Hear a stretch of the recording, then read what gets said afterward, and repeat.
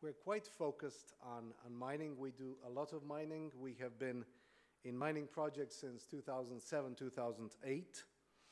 And I helped the government in developing the Mining Law 2015 and also the Investment Law and about 10 other laws in this country in the last 15 years. I also serve as the General Counsel to GRAS, the Geological and Mining Association. And we have heard really very many things. We have heard very many things. And I was thinking of how to address this discussion today.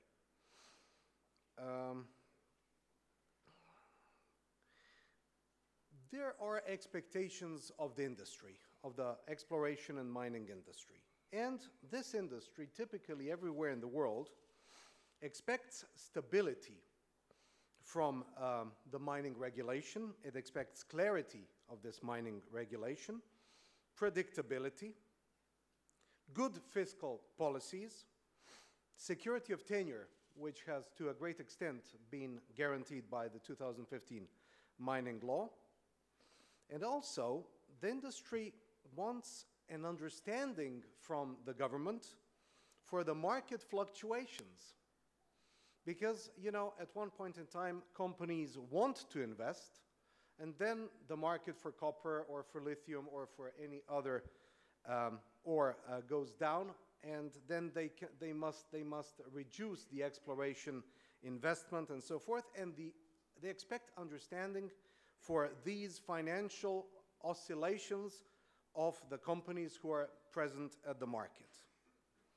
So these are generally the expectations of the exploration and future mining companies and also existing mining companies. On the other hand, it is important to understand what the government, at least the government of Serbia, and I would say many other governments, expect. First of all, remember this, the government of Serbia, and I have been in the government and working with the government for many years, and they work in government relations, they want legality. They clearly emphasize legality as a top priority, that everybody abides by the law. Then they feel much better working with you. The government, naturally, as every other government, expects efficient, professional, and intensive exploration programs, so that you don't sit on your license blocking other potential investors in developing the knowledge of geology of Serbia.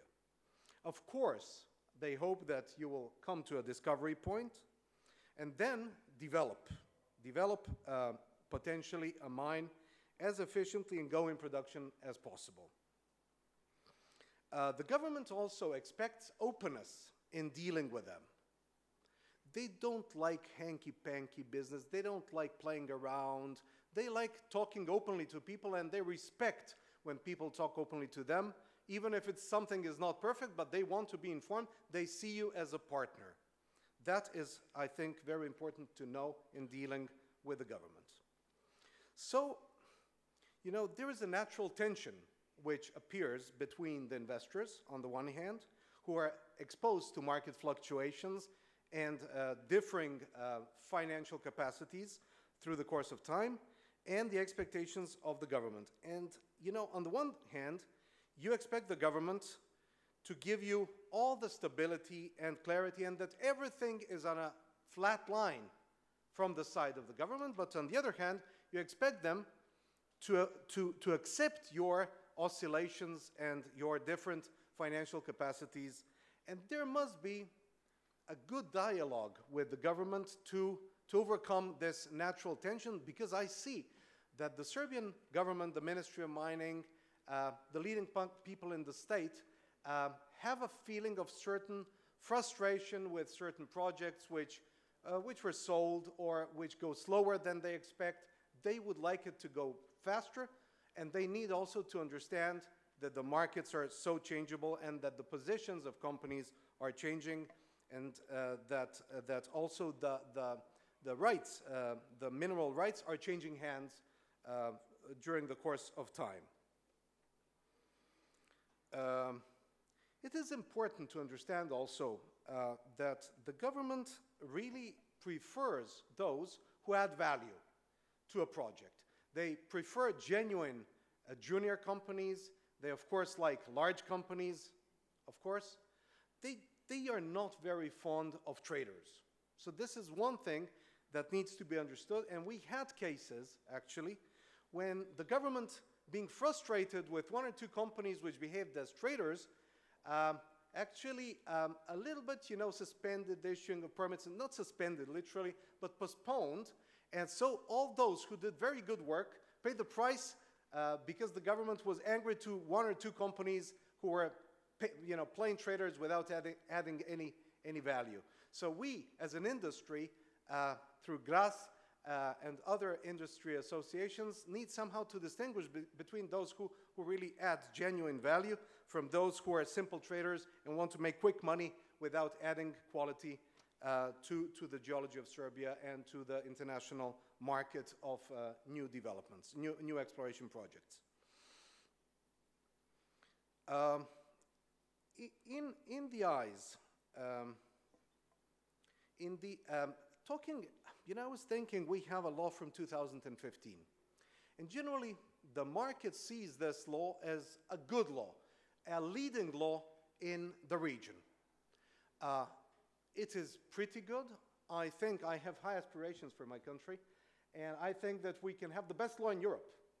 And we have the potential to have the best law, and we have actually drafted one law, which the government in 2015 declined, and actually we have this law that is now in place is just an improvement of the law from 2011. We made a law which is based on Finnish, Swedish law, the best laws in Europe.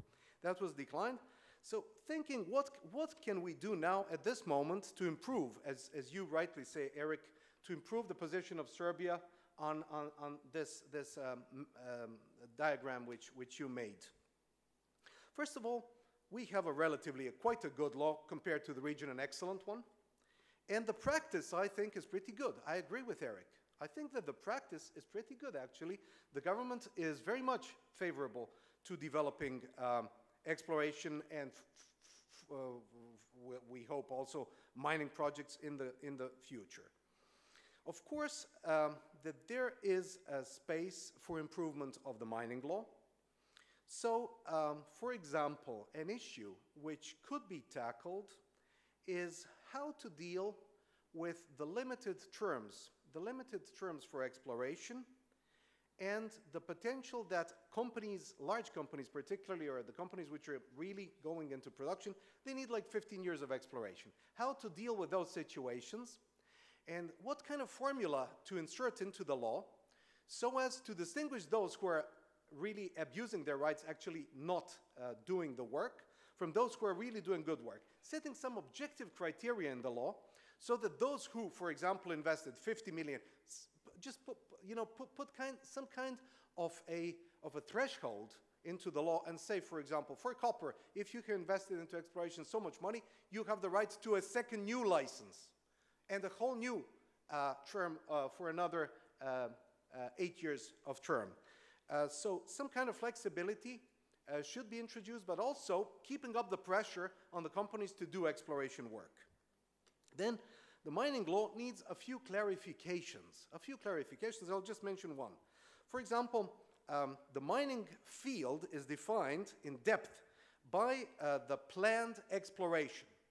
So people who are not very much into mining, they think because companies who have an exploitation field, those who have an exploitation field, they have also the right to explore. And they think that actually the depth of exploitation is the limit to exploration, which is ridiculous because exploration always precedes exploitation and you must go deeper. So there is a little problem in the law which needs some clarification and which has caused some discussions among lawyers. There is a few other things like that. Talking about developing regulation, subordinate legislation on the basis of the mining law, I think the critical subordinate legislation to develop is the regulation on classification of reserves. We have a regulation on classification of reserves from 1979 based on the Russian system of classification of resources and reserves. On the other hand, the law itself has adopted international standards like PERC, like 13, I always forget this 5-digit number, the Canadian standard. So, so we need to develop a regulation which will adopt international standards so that those who are financing, and naturally most of them will, on the big markets, will have the same document on the market and in Serbia, that they don't need to develop actually two different kinds of classification of their reserves in the study which they provide to the ministry. Another thing which actually Luka mentioned, I think, or did you, Eric, the question, what kind of right is actually granted by a permit? Is it just an administrative right, or is it a property right? I have an understanding that, of course, it's an administrative right because it's passed by a decision of the administrative body, but in essence, it is a property right. It's some kind, exploitation is a kind of a property right. Of course, the state remains the owner of the natural resources, but the exploitation company has something of a property right which should be on the market, which should be tradable, okay? Another piece of advice is, and I think that we all agree with that, and the State Secretary emphasized that, we're partners. We have to work together. The industry and the state have to work together to improve the position of Serbia, which Eric showed is now emerging. We have to get on the top. We cannot be as rich as Russia or Mongolia in natural resources, but we can be the most efficient. There is no impediment to being efficient. Of course, explore options to improve regulation further on, and generally to develop subordinate legislation which is in line with the new law, and the government is late, the ministry is late in passing that regulation. We will very gladly, as Gras and my law firm, will very gladly work with the state, with the ministry on improving and helping them improving both the law and the subordinate legislation. So with this, I will stop, and we can feel free to ask any questions. Thank you. Thank you, Milan. Well, I will misuse my role, and because Luka told me that he has a question for Eric. So Luka, please. Yeah, thanks, Nenad. Eric, just one question. If you could sum up, like not to waste too much of your time, I assume EBRD has policies which exploration companies need to comply with in order to be eligible for financing, like fair treatment of communities and so on? Yeah, so any operation will be subject to EBRD policies. So there are various. If I'm be very brief, so excuse me, and be very sort of down to earth about it. The first policy we look at is who do we do business with? And we try to find out through our own secret service if those we do business with are good people. And we are not Boy Scouts. We understand the region has been through a difficult time. So there are certain minimum standards, of course. But, you know, if at one point you stepped on a cat in your youth, I mean, we can still do business with you. So sometimes it's a bit more than that as well. What's important for us is that we are convinced that transparency is something that the counterparty takes seriously. So that's the first point. The second, then, of course, is will this majority share owner, this sponsor, will this person be a good representative for taking care of communities, environmental protection, treat workers' rights well, and so on, the whole governance. So if that is also a yes, then we start to feel really good. The final question comes then, you know, which of the two types of borrowers are we dealing with? Is it the borrower who will never pay back, or is the borrower who will pay back? So we kind of like the second one. The ones that pay back are nicer to work with. You prefer those? Yeah. Oh, okay. So in a nutshell, if you have integrity that is workable for us, and we have a conversation about it, then we are happy. If you have the values that is matching what the communities and the state regulation is representing, then we are happy. And finally, the jackpot comes when you also have a business plan that can give us comfort that you will pay back. What about an exploration company? How on earth can it pay back? Well, very rarely we will give a loan to an exploration company because in most cases, exploration is far too risky to have a loan. It has got to be equity. And in this regard, we invest in a number of exploration companies because we think we will lose on some, but we're going to win on others. So you have to take a portfolio view on it, but it doesn't take away very good due diligence on the 3 key criteria to be a partner with us. Thank you very much. Thank you. Well, do we have any more questions? Actually, I have one for Milan as well. Okay, then in this case, I'm sorry. Yeah, Luka. So, yeah. Because Milan mentioned one interesting point, if the exploration right is a property right or just an administrative, let's say, permit. It's a legal thing, but it affects financing in a way.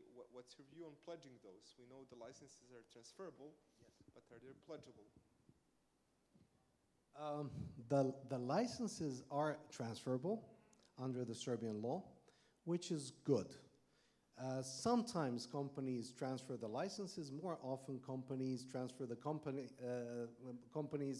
buy companies who own licenses, and through these corporate acquisitions, actually get exploration rights through buying special purpose vehicles. Many years ago, 30 years ago, I was writing a paper on usufructus. Okay. It's usufruct, you know, usufructus. And there I have read that under French law, actually mining rights are some kind of usufruct under French law, which is quite, and this is not an exact comparison because usufruct is as the old Latin say, salva rerum substantia, with preserving the substance of, you use somebody else's thing, but you preserve the substance. Here, you are actually taking out the substance by exploiting, so it's not completely comparable, but you know, many rights are issued by an administrative permit, but in essence, they are property rights. Or you can say estate rights, imovinska prava. For example, a patent is definitely imovinsko pravo and a property, imovinsko estate right, but